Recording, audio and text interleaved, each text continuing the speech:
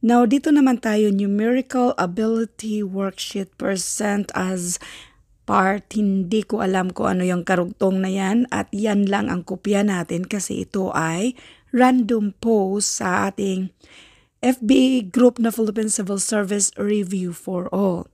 And by the way, mas magandang i-post nyo nga dito sa FB group na to or itong iba pang mga FB groups na lagi nating tinatambayan kasi marami din mga FB members na haping sagutan yung mga tanong ninyo.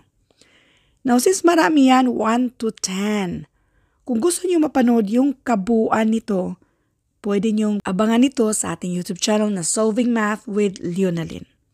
Now, let me give you 3 ways to solve this. Doon muna tayo sa pinaka-shortcut. Number 1, 20 equals 0.5 times n.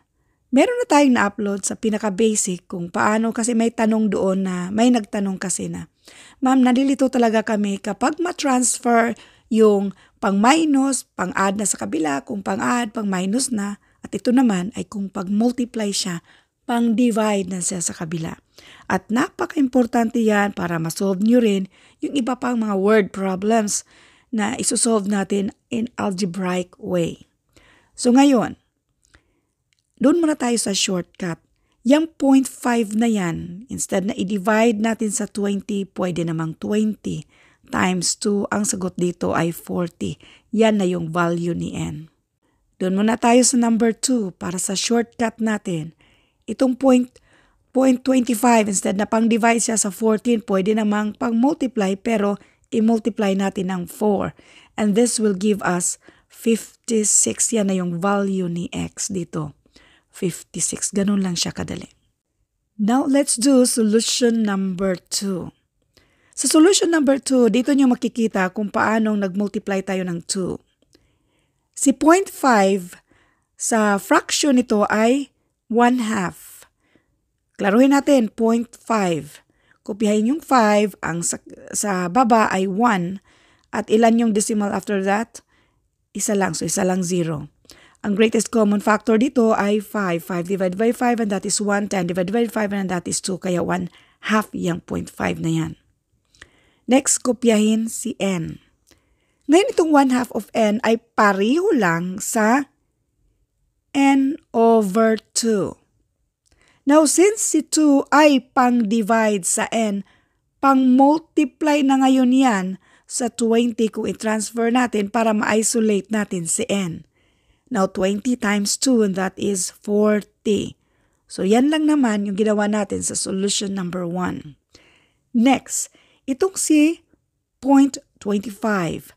0.25. Para sa fraction, kopyahin sa 25 at ang numerator lagyan ng 1. Ilan yung after sa decimal? 1, 2. So, dalawang 0. Ang greatest common factor dyan ay 25. 25 divided by 5 and that is 1. 100 divided by 25 and that is 4. So, therefore, itong 0.25 ay 1/4. So, 14 equals 1/4 of x.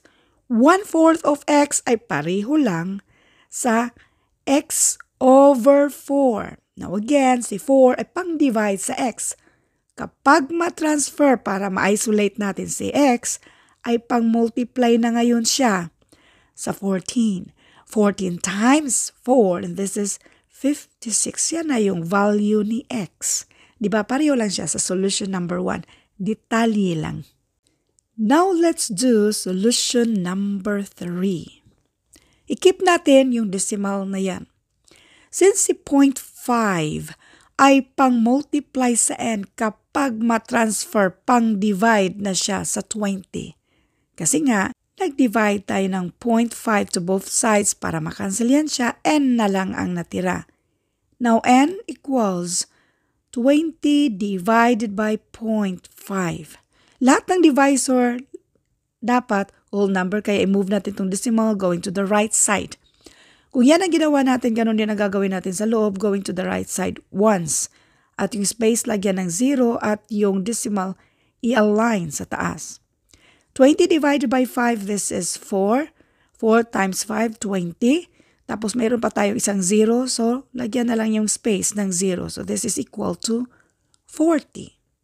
Next, itong si 0.25, since pang-multiply siya dyan, pang-divide naman siya ngayon sa 14. In other words, nag-divide tayo ng 0.25 to both sides para makancel yan siya. X na lang ang natira. Now, x equals 14 divided by 0.25. Again, lahat ng mga divisor, dapat whole number. So, i-move natin ito twice to the right side. Kung nag-twice tayo dyan sa divisor natin, ganun din ang gagawin natin sa loob. Itong decimal, i-move natin twice to the right side. 1, 2. At yung decimal, i-align sa taas, yung space, lagyan ng 0. 140, ilang 25 yan siya? 5. 5 times 25, and that is 125. 140 minus 125, and this is 15. Bring down ka pa ng isang 0. 150 divided by itong 25, and this is 6. 6 times 25, 150. So, ang sagot dito ay 56. Now, ngayon, kung gusto niyo mapanood yung kabuuan, yung iba pa dito, abangan ito sa ating YouTube channel na Solving Math with Leonalyn. Thank you and God bless.